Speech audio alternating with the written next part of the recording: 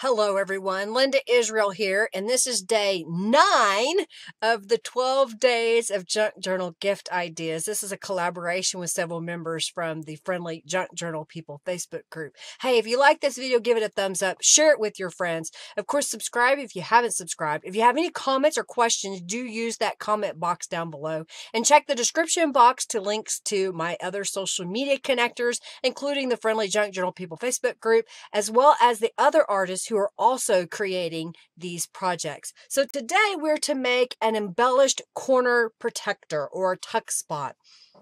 And I had some scraps left over on my desk, so I thought, why not just use exactly what I have here? So what I've got is a 2-inch strip by, I don't know, a little bit longer than 2 inches. And I'm going to make a little corner piece that will slide over, or a corner hugger is what we call it. So I'm going to take this edge and fold it down and make a triangle start there. And then I'm going to take this side and fold it down even to that first fold. Then I'll take this piece and cut it. So now I have this little triangular piece. See there?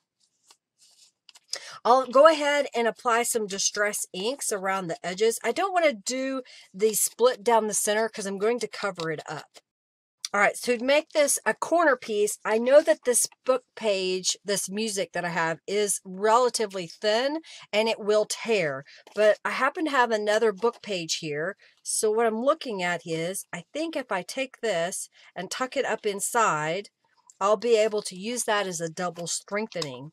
So I'm going to put a little bit of glue all the way around the perimeter of this piece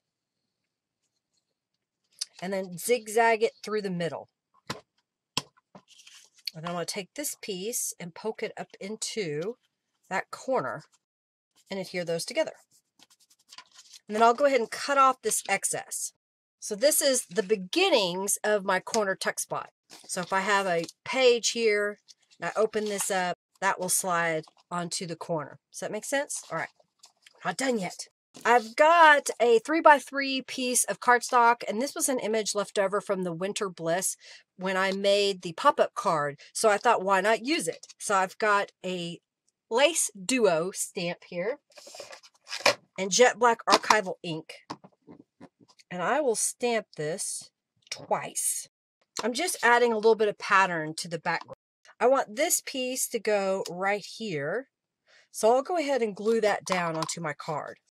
And I need to apply some distress inks to the edges, so I'm just going to go ahead with Walnut Stain and go right around the edges. Now I want to go over to my sewing machine and I want to stitch right around this outside edge. And while I'm over there, I've got some fabric that I'm going to put down, so I'll show you what we're going to do. Okay, so I'm over here at my sewing machine and I have regular sewing thread, regular sewing needle. I've set it for a zigzag stitch and I'm going to stitch around this element. So I've got a little strip of fabric that was left over from my pop-up card, and I thought I would just kind of add it over here as a little bit of a ruffle. So I'm kind of scrunching it up a little bit, and then I'll start sewing. So I've just sewn down that. Starting to look cute, isn't it? All right, so what I want to do now is I want to glue this piece to the corner here. So I'm going to put a little bit of glue right here. And then place this down on top. And just to help it glue in place, I'm just going to lay my little acrylic block. Now I want to put a little embellishment on here, so I've got a scrap of paper, and I've got the cardinal stamp from Beeline Designs. I'm going to stamp it with jet black archival ink on this little piece of paper, and then I'll fussy cut this little bird out.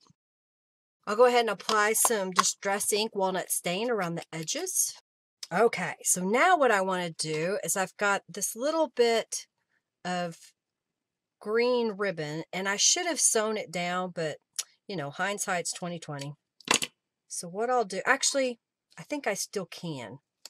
I don't want to sew it too far down, so I'm going to grab my sewing machine and just make a couple of stitches right there. So I just put a couple of stitches. I want to make sure that I was low enough that I didn't stitch my corner closed. All right, so now I've got some of this gold eyelash yarn. So I'm going to put a little bit of glue down, make a little piece there, and then I'll glue down my cardinal on top. and I'll put my acrylic block to glue it in place. So that is drying. I thought I would show you one that I've already made. It's the same concept. And as you can see, you can take your corner of your book page, journal page, and put it like that. Now, I didn't decorate the backside. I kind of like it with just the simple sheet music, but you could add another embellishment on the backside. So this would be a great gift to put in a journal or in a greeting card so that they could use it as a bookmark. You could also tuck additional items up underneath there in your journal. Well, I hope you enjoyed seeing this tutorial on making an embellished corner protector. Thank you so much for watching, everybody. Have a fabulous day, and we'll see you next time. Bye.